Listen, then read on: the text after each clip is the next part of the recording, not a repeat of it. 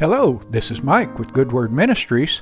You know, Martha's been building relationships with Honduran deaf and hearing folks for over a decade. Many have been so concerned about her health problems of late. Kids like Marvin that started so small and now outsize her significantly. Teachers like Iris and Mirla, who are now the lead deaf teachers and director at Escuela Especial, respectively. When Martha's doctors unexpectedly released her to return to Honduras, she did so immediately without notifying anyone. And that same night, Mirla had a dream about Martha, and this is how they described that next day. Mike, días atrás preocupado por Marta, por su salud, niños y todas las maestras.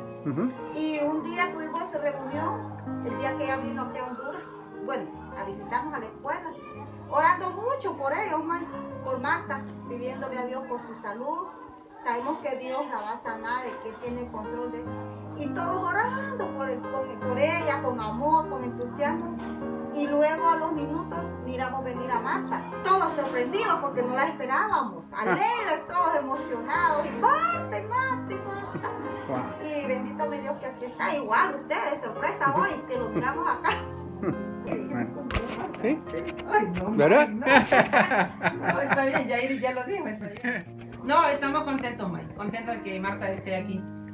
Dios es bueno y Dios va a sanar a Marta su corazón. Sí, Sí, Marta.